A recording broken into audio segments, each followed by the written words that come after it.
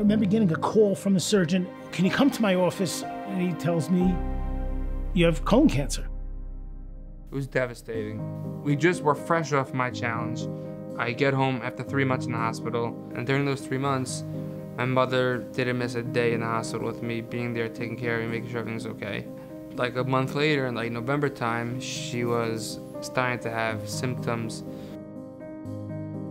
I was in bed, my sister comes up and like, yes, I have to tell you something. I was like, oh, I remember turning over and slapping the wall. I was like, oh no, not again. Our youngest child was diagnosed with a schwere machla. Things very rapidly went downhill. It started spreading, and no matter what we did. I had gotten used to the whole not having hair thing, not having beard. When I lost my eyebrows, that was hard. When a person doesn't have eyebrows, they're faceless. They're just a blank piece of paper.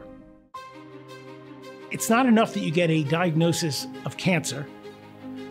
I mean, that your world is crumbling, you should never know personally, but then to have to deal with insurance issues. And if I tell you, I was on the phone with RCCS at 10:30 at night. No one missed a beat. There's no exaggeration.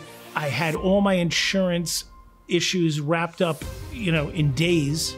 They helped us navigate a second opinion. They pushed us to take the second opinion. These people aren't just caring about the business end. They're caring about me as a person. A 10-ton boulder on your head, and they're like just, even though they can't, let's say, remove it from you, but they can at least, alleviate some of the burden. Everyone has to support them.